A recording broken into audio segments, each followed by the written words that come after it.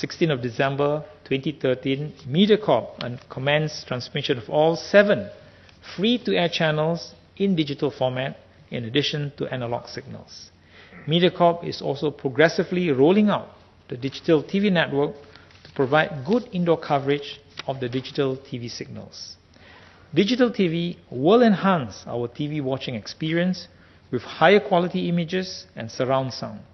Audiences can access electronic TV guides to keep track of their favorite programs. The move to digital TV will also free up valuable radio frequencies so that we can offer Singaporeans new and better mobile services.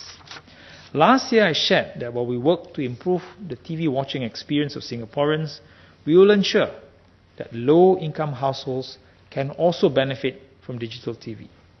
Mr. David Ong asked for an update of this plan.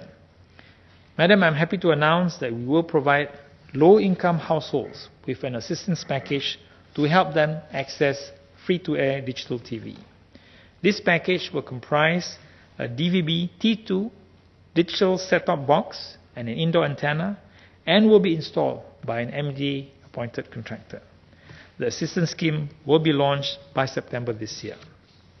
A key group of low-income households that we need to assist are those who live in 1- or 2-room rental flats or who are on relevant ComCare assistance schemes, including the Public Assistance Scheme.